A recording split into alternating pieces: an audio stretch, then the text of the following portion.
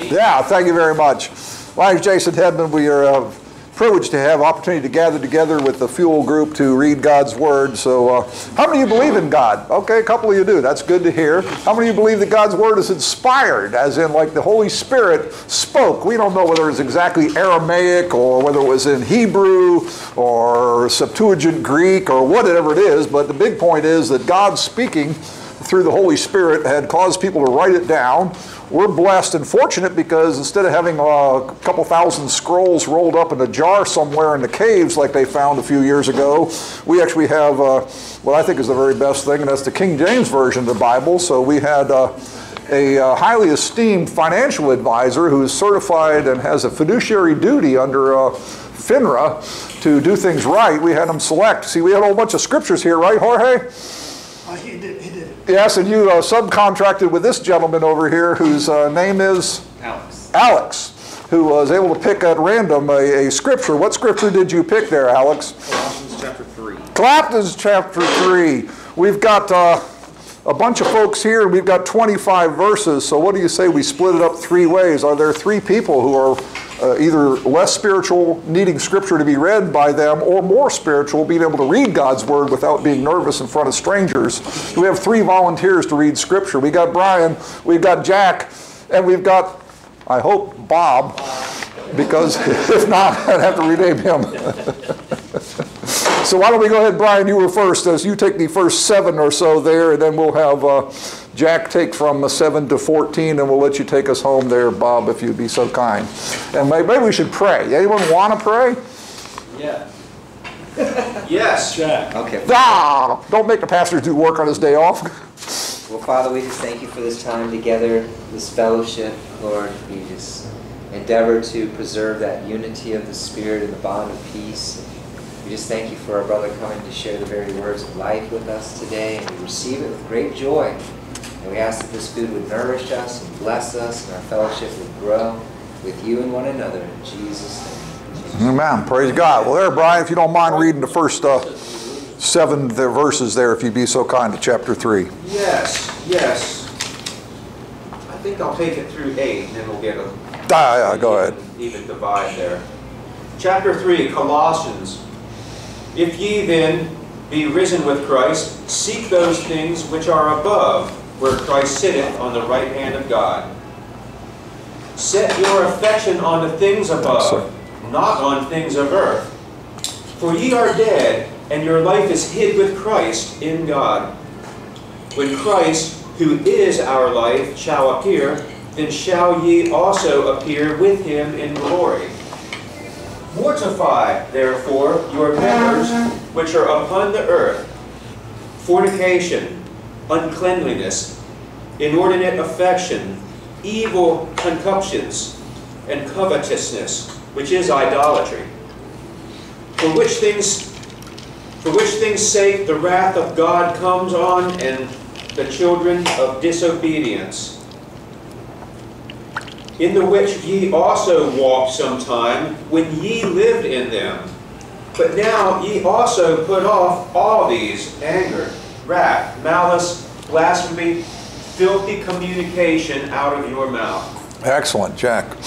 Lie not one to another, seeing that ye have put off the old man with his deeds, and have put on the new man, which is renewed in knowledge after the image of him that created him, where there is neither Greek nor Jew, circumcised or uncircumcised, barbarian, Sicilian, bond nor free, but Christ is all and in all.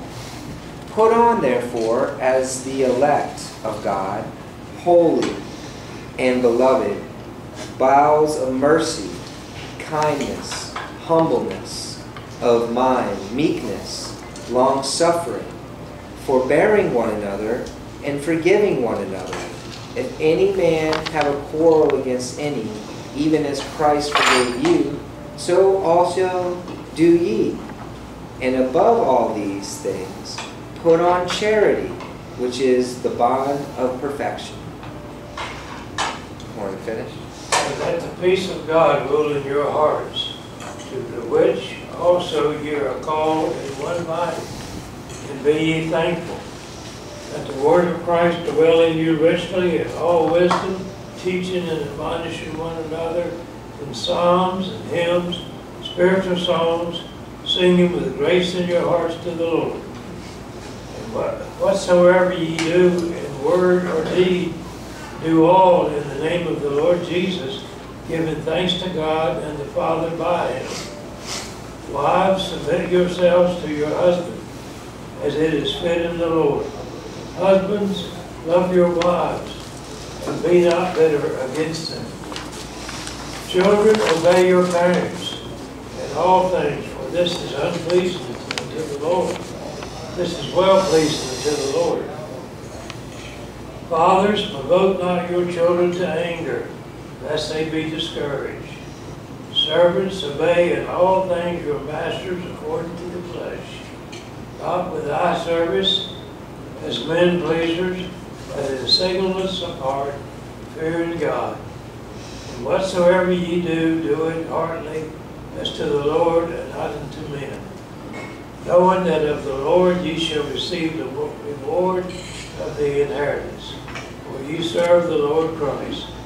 But he that doeth wrong shall receive for the wrong which he hath done, and there is no respect of persons.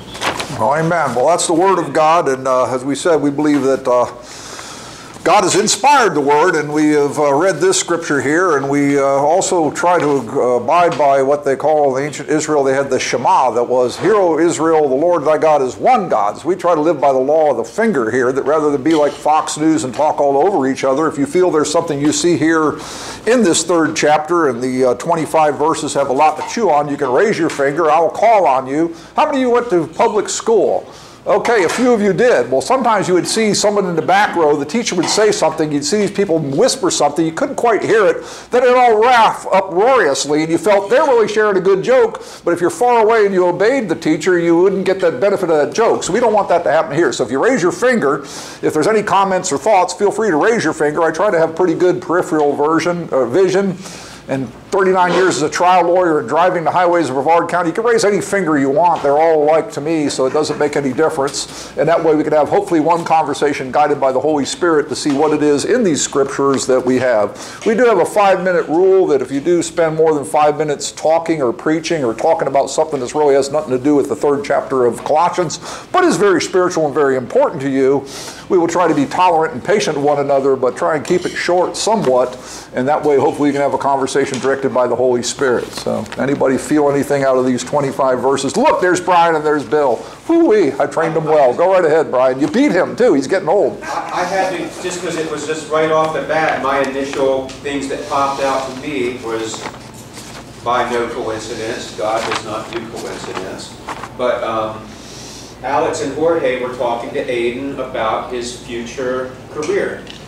And he had made the point that even though it's finance and there's the potential for doing some shady things, he did a C.S. Lewis quote that something along the lines that when you serve the Lord through your toil, it's a huge blessing. Excellent. So, which one of the verses is that there, Brian? That's a good sermon. You ought to write that down. 23, I believe. And whatever ye do in word or deed, do all in the name of the Lord Jesus. Yep.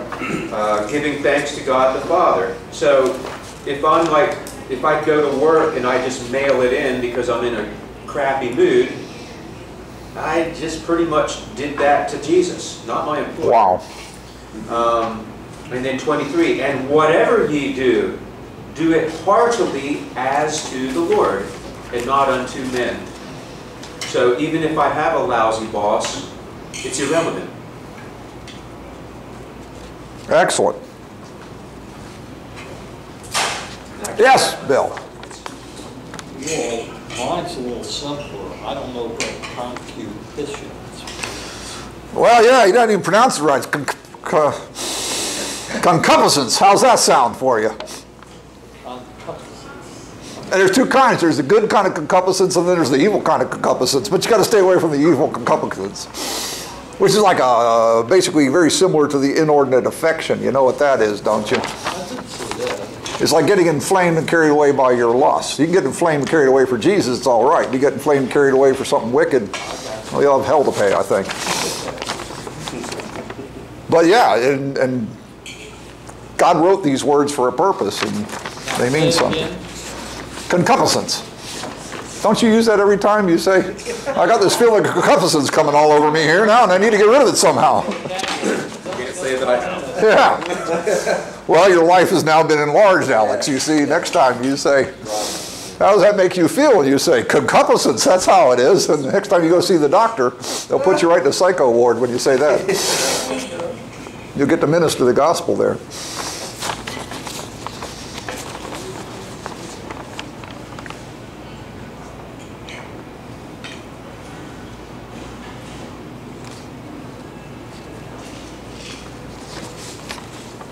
Yes, Alex. Verse 20 has always been one that stood out to me, and not for nothing, but I think there's a failing in the English language to translate this properly, because it says, children, obey your parents in all things, for this is well-pleasing unto the Lord.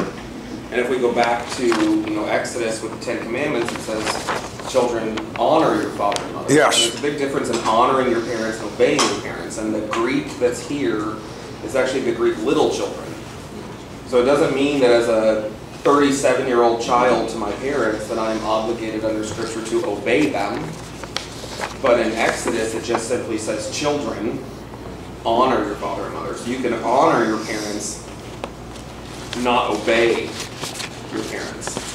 And so it's just an interesting thing, like as an adult with my own children and still having my parents alive, balancing that, honoring my parents, but still telling my children, you have to obey.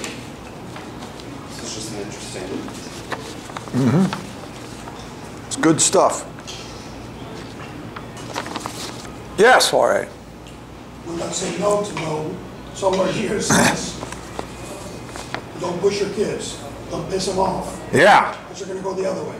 That's 21 there. It says that, right? Yeah. Yeah. Okay. Verse 21 says, fathers, provoke not your children to anger, lest they be discouraged. Right. That's difficult, because that's really the moment when you're disciplining your kids, is when they've made you mad. So how do you gauge how far do you need to go?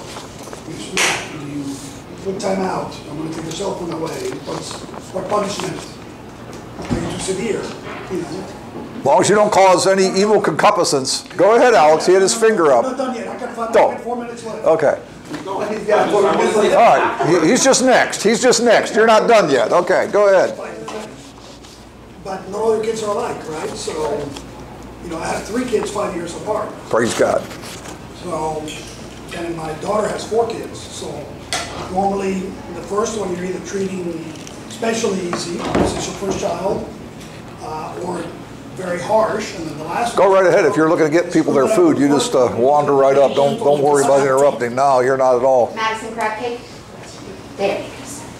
Sorry about that, guys. Food always comes Oh, well, first. this is true. It was only Jorge talking. We're waiting for Alex.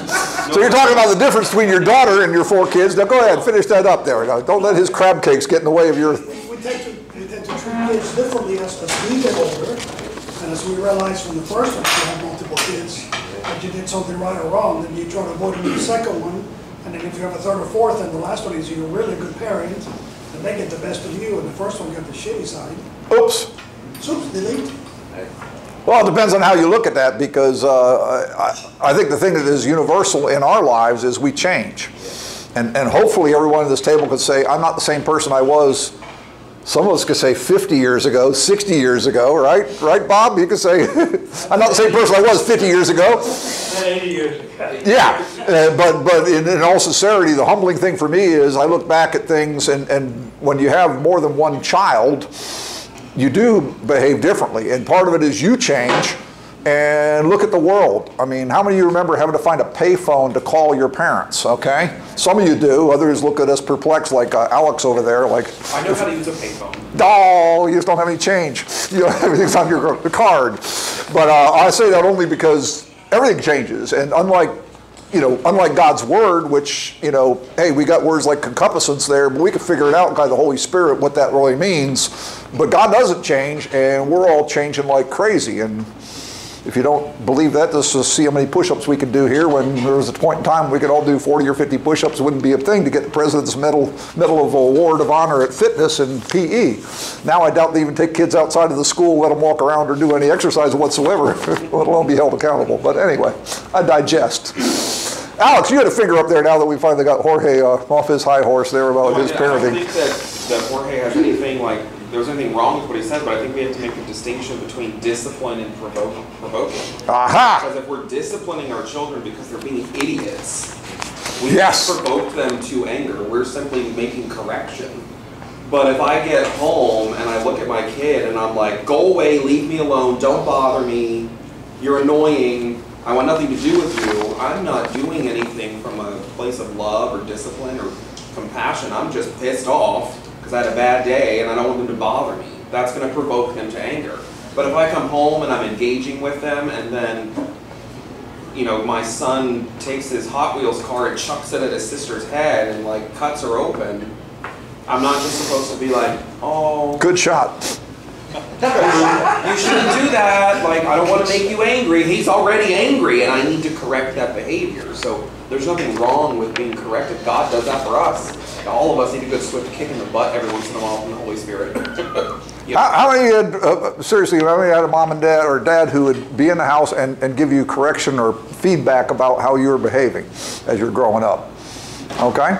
And sometimes that is positive feedback, sometimes that is negative feedback. But I've talked to a lot of people that really one of their biggest problems is that they did not have a father, or the father they had was very passive, would not correct when things were going wrong, and it set them up to be in a life where there wasn't a good model of God. Because how many of you consider God your father? Okay, how many of you felt from your Heavenly Father that there was something you were doing and He would tell you about it politely, but then He was going to take steps that would make it such that you would not do that particular thing ever again at some point in time? Because I think that is something that if you have not experienced it, God bless you, but if you do experience it, you'll understand very clearly that God does love us. He is our Father, and those who are His children are corrected. I'm not sure about those who are not His children. They may be able to walk and do all kinds of things that we don't do, but that's something that is... And I think we probably could look at our Heavenly Father.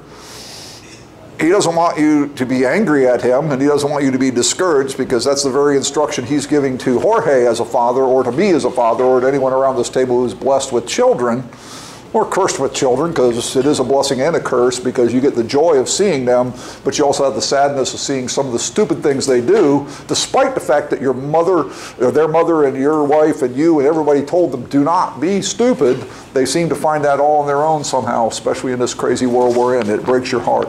Bob, yes, go ahead. Hey, wait a minute, Brian, put your fingers in your ears, because now your dad's talking. Go ahead there, verse 6. I think verse 16. 16. What we're talking about together. It says, let the word of Christ dwell in you richly, in all wisdom, teaching, and admonishing one another in psalms, hymns, spiritual songs, singing with grace and joy to the Lord. Yeah. So I think that ties all this, everybody's talking together. That's good. Brian. That kind of goes back to better context for 21. It's our fleshly inclination to provoke our kids, because we're messed up. So this whole book, if not but just this chapter, this whole book is to encourage and build up the Christian, and to be prepared for those fleshly tendencies and crucify them. That's a tough one to me, because I still do it. You know, you catch me at the wrong time and I make a smart-ass comment to my son, who's a special needs son, for goodness sake. So right. It's like I have this evil that lives in me. Wow. And I guess we all do. Mm-hmm. And so, but the whole point is you can mess him up badly with your evil heart. if you're not careful. And no one wants to intentionally hurt their son. Right, right. That's good stuff. Bill? You don't have to be evil to measure kids. Aha! I mean, You can subcontract it to the government. look at dancing, look at, what are some of the other things that back in the early days, they were law. You couldn't go to the swimming hole with a girl, you know, you couldn't dance. Yeah. You couldn't go to a movie. Those things were evil. Maybe no. How old are you? That's a long time. Yeah, that must have been before my time. I don't think your time was much before my time. Well, I never heard of anything like that. you're kidding. You weren't a Nazarene. We'll get to the bottom of this. Where'd you grow up as a wee lad when you were a young man? What part of the country? I was born in Alabama, but Okay. Where about you? A little town called Wyan, Ohio. There you go. See, that's the difference between being in Alabama and being in Ohio. Things are different. He's underneath the Bible belt, you see there, you know. But in the Nazarene church, there were many in the generation, really right ahead of me, who their children were angry with them. Because Wow. they couldn't do these things, and yet when the next generation came on, their mom and dad welcomed them in, loved them, celebrated prom, and all that stuff. And so things changed. I got a Yeah. question. What denomination did you grow up in? You know, Nazarene church. Nazarene. Yeah, I grew up as a Methodist, so we weren't nearly as particular, you know. Right. Religion. Yeah, it's good stuff. Bob, you had a finger there on some scripture or something here. Between discipline and punishment. Discipline and punishment. For example, in my day, when I was coming up raising my children, they could tell you, I used to punish them with the belt. Yeah. And of course, they didn't like it because I had a can of numbers. Aha. Whatever number they pulled out is how many. Excellent. That sounds pretty just to There's me. only 1 0. How many children did you have there? 2. Okay. Well, at least one of them enjoyed that process, I bet, immensely. He killed the other two.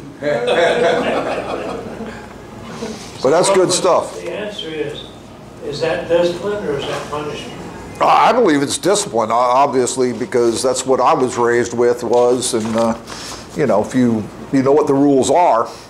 And I think punishment sometimes, if you don't tell what the rules are, then you start administering penalties for things that people were unaware of. That could be a big problem in life. I mean, it's not part of what we're reading here in the 3rd chapter of Colossians, which has plenty of good stuff in it, which I think Alex is going to direct us to part of the 3rd chapter of Colossians. Well, my thought on like the difference between punishment and discipline is your heart posture. Are you simply trying to cause harm from punishment, or are you trying to teach and to build up that person? So obviously, if your kid does something wrong and they know that the consequence is to get spanked, your intention there is to teach and uplift them and to deter them from an activity or an action that is going to cause additional harm to them, then fine. But if your kid like back talks you and you just slug him across the face and give him a black eye because you're an abusive dad, that's not coming from a place of love. That's just you're a mean, hard-ass man who just doesn't deserve to be responsible for children. If that's intended as discipline, it's a failure. Absolutely. And just to kind of put it in layman's terms,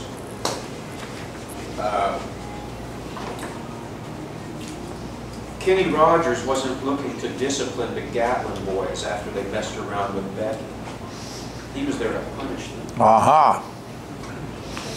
Right. Remember Cowardly County? It's back into this like children obey and parents don't provoke.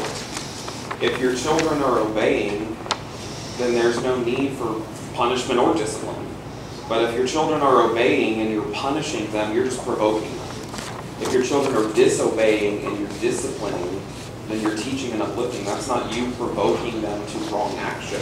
That's you correcting their bad choice.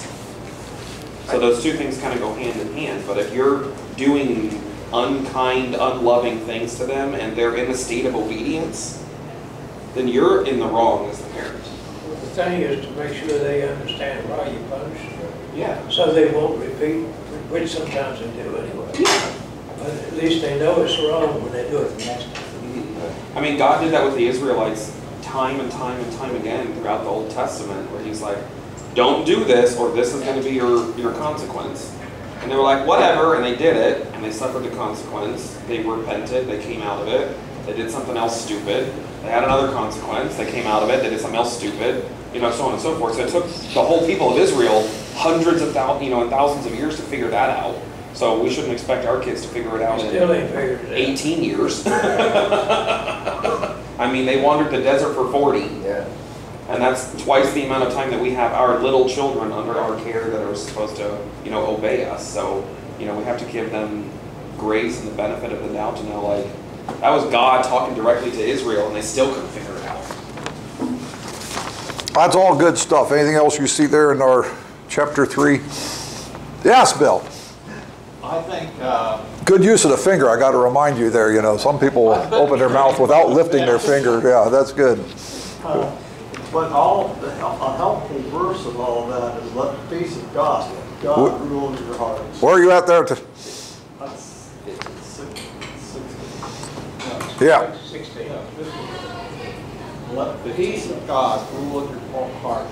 Yeah, 15. Really helpful when those times come around, because it works. If you can stop what you're doing and say that, it will.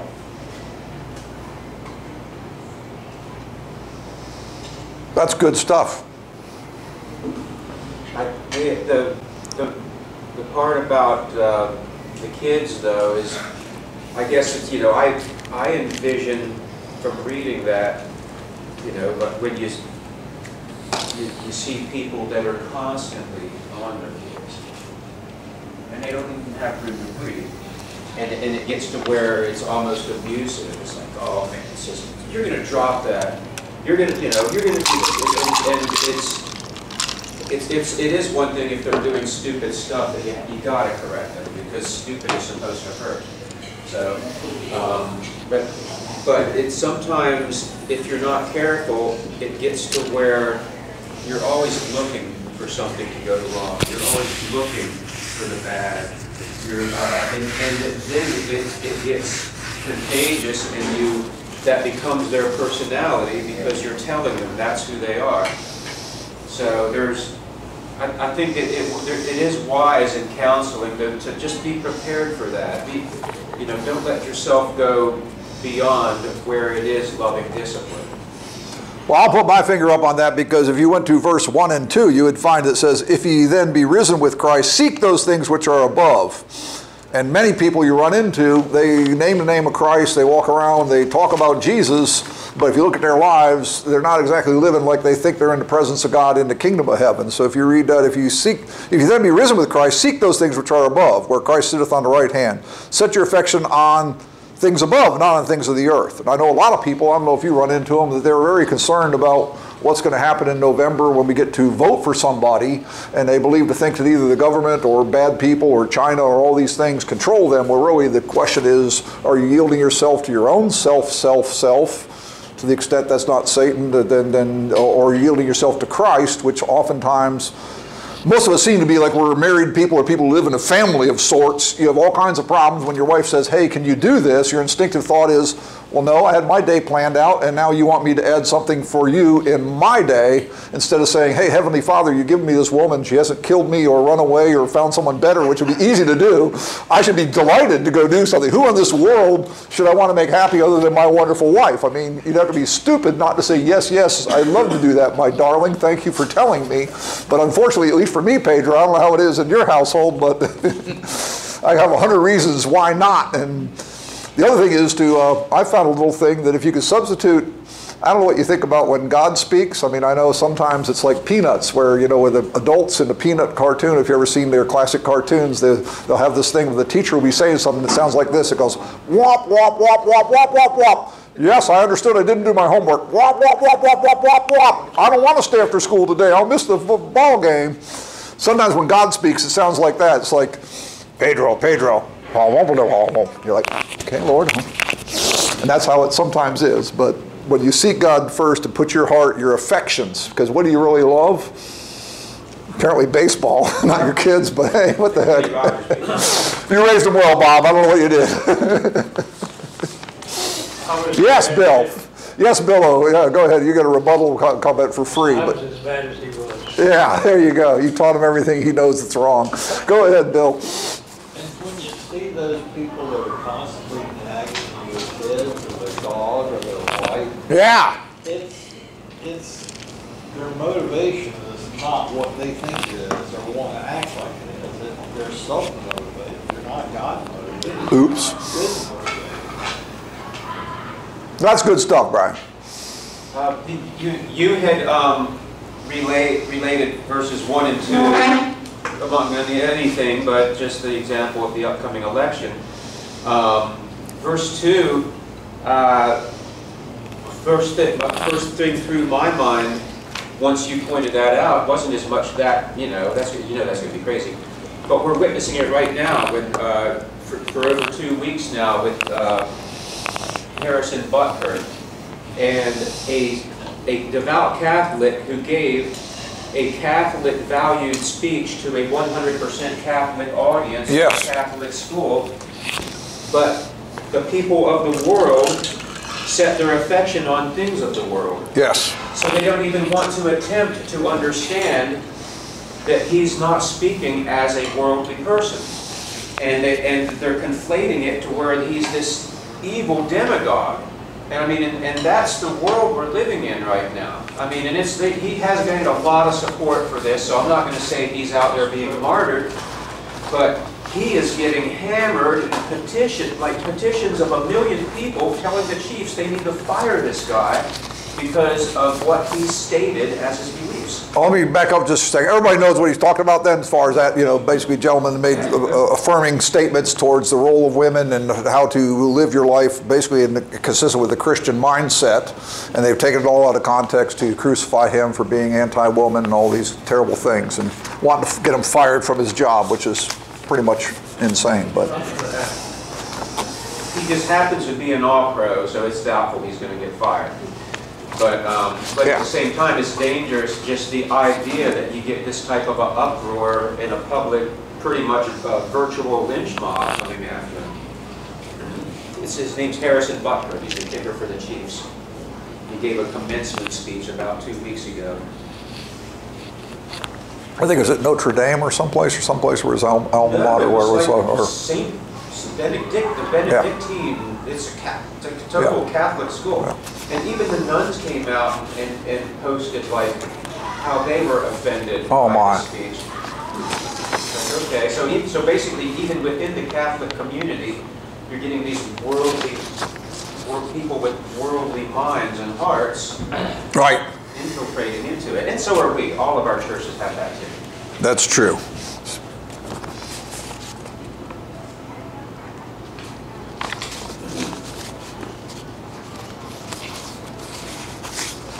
Well, Pedro and Jack and Tom, I do get a bonus if I get everybody to participate. It seems like many people have raised their fingers. Yes, Pedro, thank you. It's hard to discipline our children because the thing right now is good, it's bad when I raise.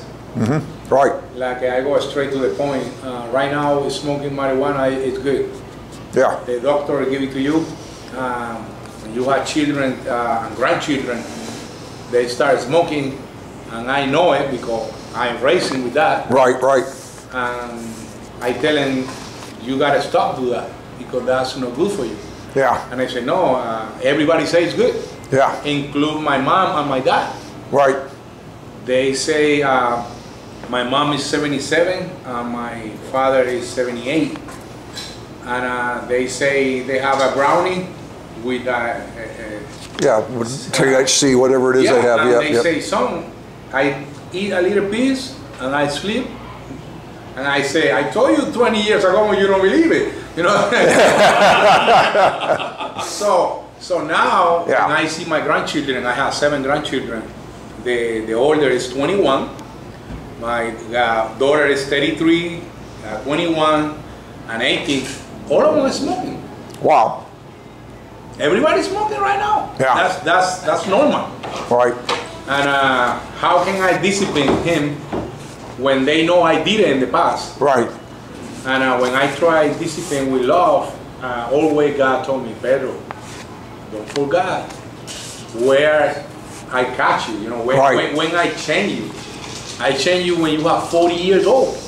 I have 58 now. So take a patience with your children, easy. Yes. And I got to, so I got to focus again with my children. And I still love them. And they don't want to go home, they don't want to go to church. They raising in church, they don't want to go to church. The only way, now I start e-group in my house. And I cook it.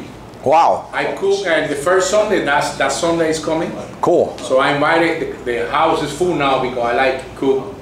And when I have rice and beans in the house, everybody comes. There you go. And I don't preach no more. No more preach. Wow.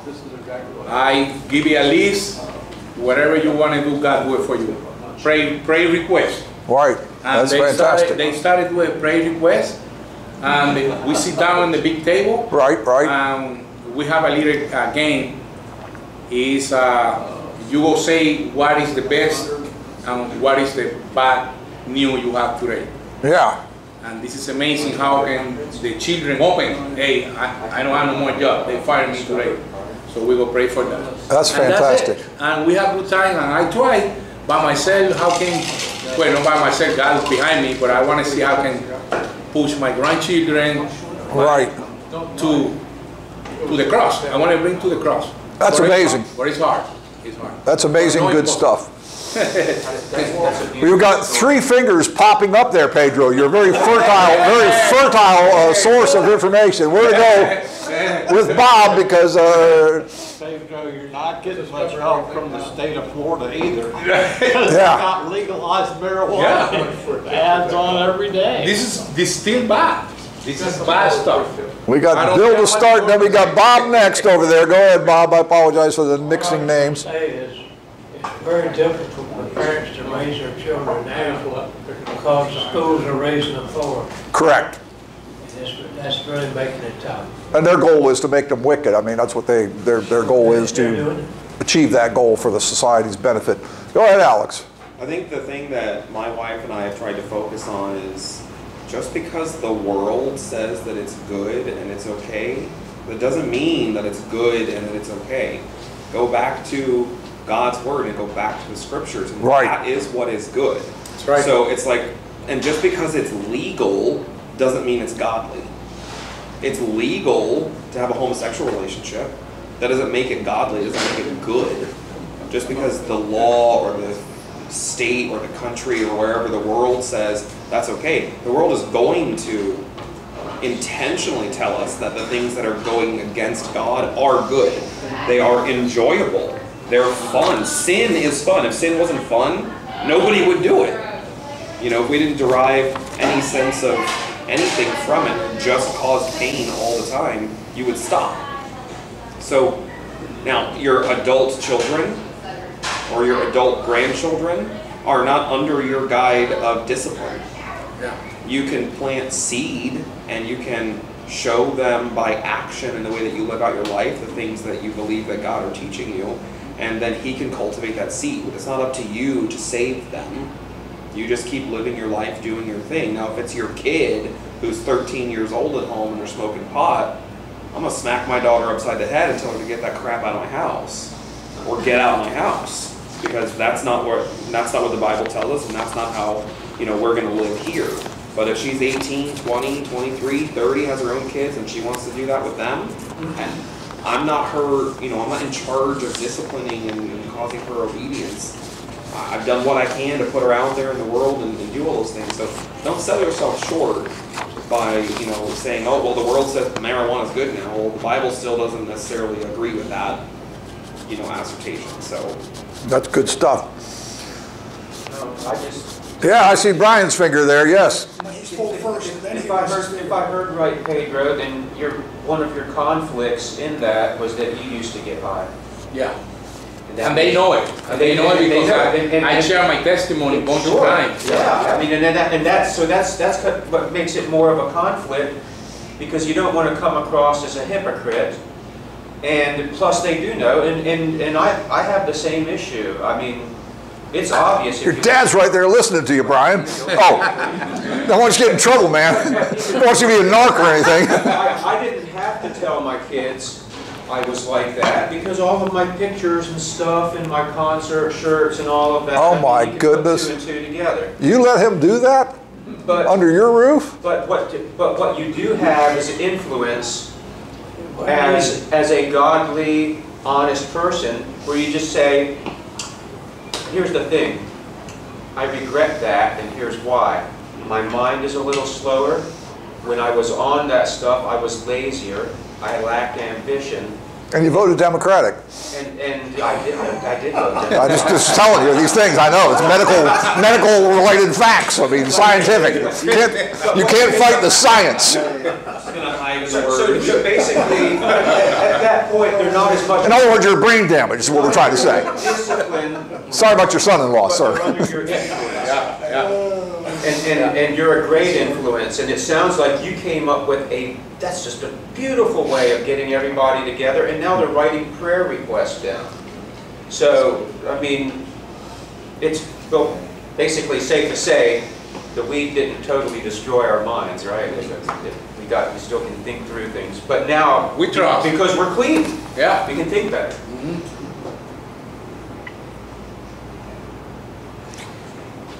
Well, I would think the interesting too, when you roll down that scripture, you know, and your affections at one point in time, like many of us, they were not in heaven. They were possibly in hell, certainly on this fleshly flame. It says, you know, set your affections on things above, not on things on the earth, for you are dead, and your life is hid with Christ in God. And that's what happened to every one of us who is truly alive in Christ. The old us is dead. And whoever that person was, whether it's a thief, a liar, drug addict, whatever it is, they're dead. And you have used discretion, because just like we talked about the kicker, he was speaking truth, but it's having a big impact in his life. But with discretion, you also want to be truthful for God.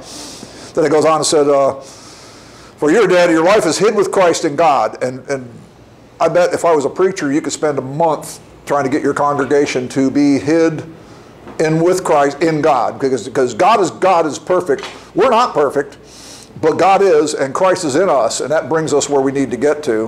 When Christ, who is our life, shall appear, then we shall also appear with him. Mortify therefore your members which are upon the earth, fornication, uncleanness. All that to me, you could probably put in the evil concupiscence would be the idea that, hey, you got to go out and get drunk to go do something. Hey, you got to go out and get high. You got to go out and take fentanyl. I mean, apparently fentanyl must be a wonderful thing to do, because otherwise people would not kill themselves literally for the experience, and away we go. Yeah, yeah. One time, little dab will do you there. But all that is good stuff. Other fingers, anyone else got comments there? I know we've got like 25 verses here. And I'll just go with that 16, where I think he was summing it up. Let the word of Christ dwell in you richly in all wisdom, and teaching and admonishing one another in psalms and hymns and spiritual songs, singing with grace in your hearts to the Lord. I think that's one missing thing that we need.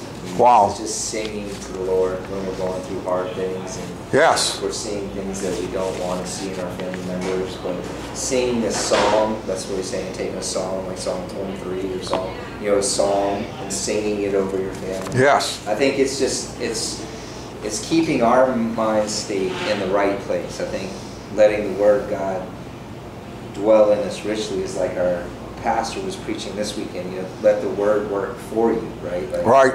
If you're working the Word will work for you. You just have to put this Word that you want for your family and put it over them every day, and praying for one another, confessing our faults and our sins for one another that we might be healed. Like, that's what you're doing, and putting that word over your life, like, you know, I'm healed, I have the mind of Christ, you know, I can do all things through Christ who strengthens me, like putting that word on myself and making it activate in my life. But I have to say it, because the word is voice activated. It doesn't just do anything sitting here on this page. It's alive and powerful, but when you speak it, when you say it, but it has to be in you to come out of you, because, you know, out of the abundance of your heart, your mouth will speak. So putting it in you every day, just constantly. This word I believe over my family, I'm going to just keep meditating on it until it comes to pass. And that's what I would say I get most out of it. It sums it all up, like you said. That's good stuff. Well, that's a blessing. So you're into singing with grace in your hearts. Is that something you participate or practice, have experience with, Jack? Is that something you've done? Can you share a little bit about that? Do you mind? I don't want to put you on the spot or anything. Well, but my first ministry, when I first got saved, when I came out of the world, I went to this little Baptist church. God bless you. Satellite Beach, hey brother. God bless you. And I, you know, just came to this church. I had no idea, didn't know anybody. And the first thing, this little, you know, shiny gray-head woman walks up to me and she says, "We need your help." And I said, "What for?" "Because we don't have anyone in the choir that can sing bass." And I said, "I have no experience." She says, "That doesn't matter. Just come." And, you know, I was looking for just a place to connect, and I found this choir of, you know, all these different people. Wow. They weren't professional singers or anything, but we all sang, and with hymns and spiritual songs, and just gave it all we could. And it didn't really matter, because you're singing to the Lord, and it really helped me to not only connect with people, but to learn hymns. And hymns are like very much scripture, you know, so putting that in you and just being able to sing it out. You know, that's marvelous. Well, I thought that was good that Pedro shared there about cooking up some black beans and rice. I was going to get you an invitation, figured if you can sing, and then he needs this thing there, you can sing for your supper at Pedro's house there. Come over, and because I thought that was phenomenal to have people write down their prayer requests and then share what the best thing and what the worst thing that happened in the Lord during that week is. And I thought that was a very, very insightful way to minister to the generations and bring the family together. So that was wonderful. Well, Bill, you got anything else you need here done today? It looks like Brian's already put away his scripture and like he's ready to go home or something. He's unpacking his camera case. And I think we had a great discussion today. Yeah, thank you. There you go. Praise God. Very good. We appreciate it, Jason. Always a pleasure. God bless you.